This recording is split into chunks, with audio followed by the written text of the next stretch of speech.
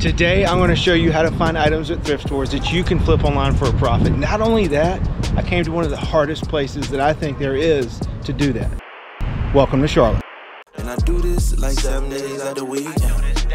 And I grind so hard I don't get much sleep. I had to earn my stripes, so I don't have to work no 9 to 5.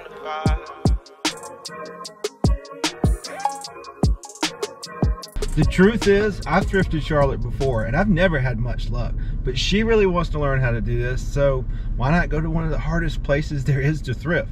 I'm teaching her what I know. I'm taking you along with me. I promise you're going to learn something or your money back. All right, first stop is actually Rock Hill, South Carolina, a little suburb of Charlotte, and we kind of need a plan. What part of the store do you think we need to go into first? Where's your expertise? That's what I usually think about. Where's my expertise? What do I know more about than anything else? Where do you think we should start? Golf clubs or clothes? Golf clubs and clothes. So here's my thinking. You're 12. You're into the trends more than I am. You know a lot more than I do. Why not start it like toys, stuff that I don't know anything about? Maybe you can teach me something. You need Blythe here. Yeah, you can definitely identify things better than I can when it comes to toys. But let's try it out.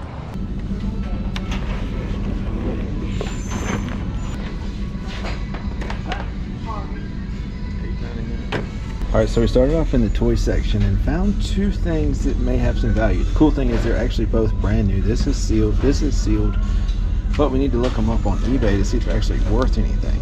So pretty simple when it comes to a new item like that. Just go to your eBay app, click on the camera, click on the barcode, and it looks like Mickey and Minnie are selling for anywhere from 30 to 35. But that's what they're listed for. There's 21 listed. And only 5 have sold. And they sold for $49, $20, and $40. They're asking $24.99 for that, so we're gonna pass. The next one is this Bong Redeemer. They're asking $8.99 for that. We scanned it. Looks like it was on clearance at Target for $17.49.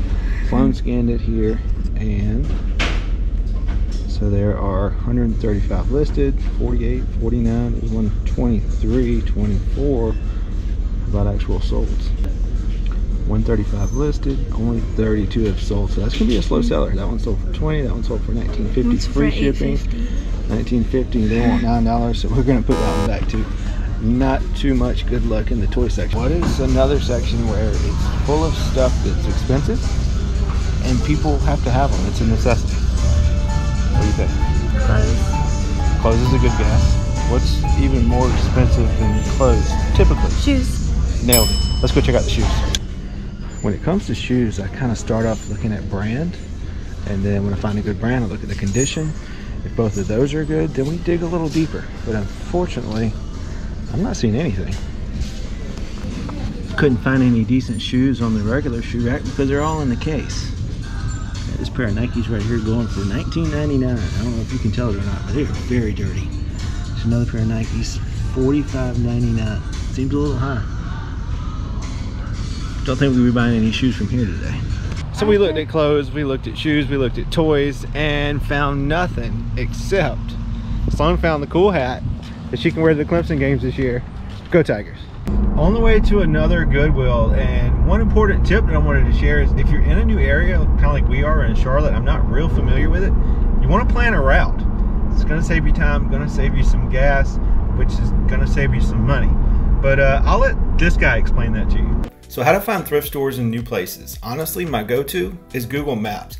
Basically open the app, type in thrift, and it'll show you all the thrift stores around you. Not only that, you can look at photos, see how far away they are. You can even read reviews if you want to. But if you're a real hardcore planner and maybe you want to get started a day or two ahead of time, well, I've got something else for you. You guys remember MapQuest? Yeah, 1996, America Online dial-up modem MapQuest. They're still around, and they actually have a really good route planner. Once you look up the addresses of the stores you want to go to, you can put them in and MapQuest will optimize a route based on your preferences. It's going to save you time and money. Disclaimer, Google will do the same thing, but I found that MapQuest is actually a little easier and it's also good for garage sales. Yeah. We find stuff. My sources say no. Oh no. So I mentioned brand and condition. See this butterfly here? That means Alegria, and that's a good brand, but the condition on these is not so hot. Definitely some major scuffing there, discoloration. So gotta pass. And shoes here are only $5.99, which is pretty good. So Sloan got in the corner and dug these golf clubs out. They're kids clubs, but kids clubs sell pretty well. These are both USKG pitching wedges, 2 different versions. The modern USKG stuff sells really good, sells really quick. It's probably $20 a piece. And then this is actually an Orlamar driver, and unfortunately they're not priced, so we gotta ask the lady how much they are. But if they're like $2 or less a piece, I think they're gonna be worth it. Like I said, they're gonna sell for about $20 a piece, but they should sell pretty quick. Question for you. No prices. Do you know how much the golf clubs are? $1.99. $1.99 a piece. Awesome. Thank you. I don't know about this one because it's got that case. The kids.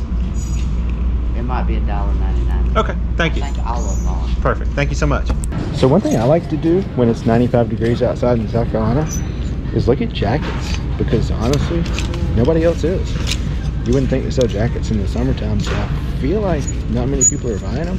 There might be more to find to sell, but unfortunately, I'm not finding anything. So hats can actually be pretty good, and they're cheap usually. So this is actually really good. Gorin Bros. You ever heard of that brand? That's actually really, really good, especially for a hat. So we're gonna get that. I don't know how much they're gonna be. I'll throw some comps up on the screen though, it'll surprise you. Here's another one, the Old Course St. Andrews. Actually from St. Andrews, because you can see it was 22 pounds originally. So we're gonna grab that one too. So we just hit the Lilly Pulitzer Mother Load. I don't think it sells as good as it used to, but we're still gonna look it up and see if we can find anything valuable. We'll let you know. So you guys saw the hats, you guys saw the golf clubs. What you didn't see is, congratulations, Sloan.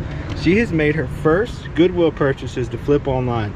We found a cartload of Vera Bradley stuff. Not all of it was worth it, just like I suspected, but I think she did pretty good here. There's some decent comps on these, and it's small, lightweight, easy to ship, stuff that she can store in her room, and I think that's a great way to start. So shout out Sloan, good job. Hope you find a lot more today. So we're kind of in the backwoods, back roads now. Found this Positively Thrifty. Check it out.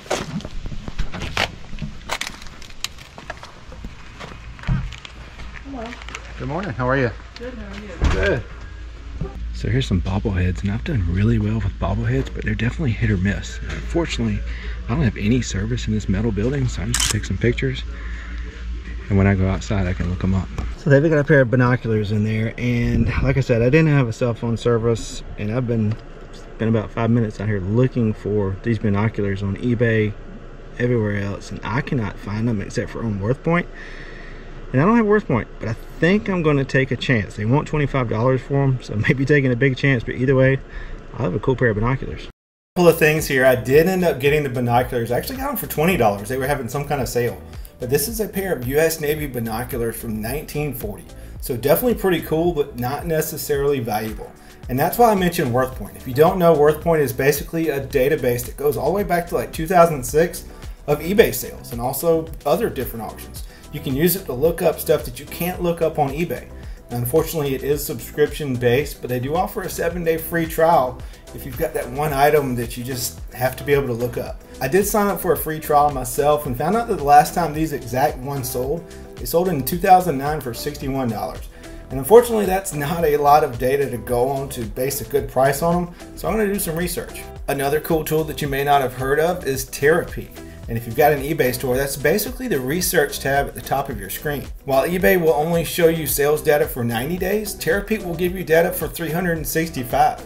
It's actually very useful, and it's included with your eBay store subscription. This is also a good time for another tip, and that's to manage your expectations. And honestly, I'm not real good at that. We've all watched videos on YouTube where resellers find valuable items at every single thrift store they go to, but that's not reality. You can't expect that. When we left that binoculars place, Sloan and I went to like 4 different stores and didn't find anything, not a single thing. We were met with high prices, bad inventory, and honestly, it's kind of depressing. Sloan, did we find anything? But once again, that's the reality of it. The main thing is to remain optimistic. Don't give up, because you never know what you might find. What? Hey, here you go. See?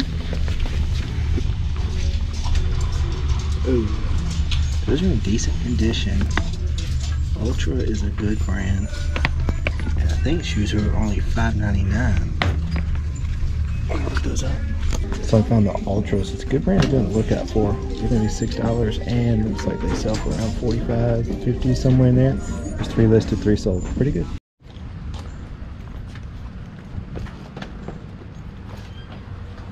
Go Tag Clothing, half price. Got it. Alright, son, you got a decision to make. They've got a camera in the case over there. It's a Canon camera. It's brand new in the package. It's a 35mm point and shoot camera. There's 14 listed, 11 sold. None of those are new. But the ones that are selling for like 30 or 40 bucks. They want 25 for that one. New in the package, I'm thinking it should go for 80, 90 maybe? Think we're gonna grab it? Yeah? It's kind of a rough day, so we gotta get something, right? Alright. Can you look at something? This camera down here? Yes, ma'am. Canon Sure Shot 105U date, brand new in the package. You guys saw the comps, 14 listed, 12 have sold, but none of those were new. So I looked on Terapeak, couldn't find one there. Looked on WorthPoint, nothing there either. So now it's your turn to give me some advice. What do you think this thing is worth? What should I list it at? I've currently got it listed for a really high price, a price that eBay says is actually pretty good. But let me know, drop a comment down below. Let me know what you think this thing is actually worth. And that was actually the last thing that we bought in Charlotte. Didn't get a whole lot, but we did have a good time. And that brings us to another point. Make sure you stop and smell the roses, do some exploring, especially in a new town. You want to have some fun. I told Sloan to pick out one thing that she wanted to do, anything in the world. She picked out IKEA. So we walked around in IKEA for a little bit. I think she had a blast. She got a cool new accessory. But I hope you guys enjoyed this video. Don't forget to like and subscribe. We'll see you next time.